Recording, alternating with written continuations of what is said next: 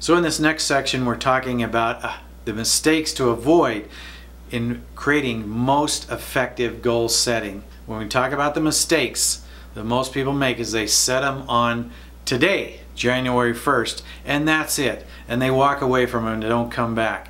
Or they'll look in it on July 1st or once a quarter. It needs to be more often than that. Ideally, it needs to be every week.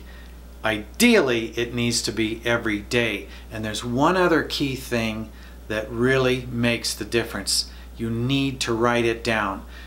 And you can put it in your iPhone or your smartphone or whatever, but there's something about writing a goal down that transfers a type of an energy. Something happens when you put pen to paper, and that needs to happen at least every week. Your 8 goal areas.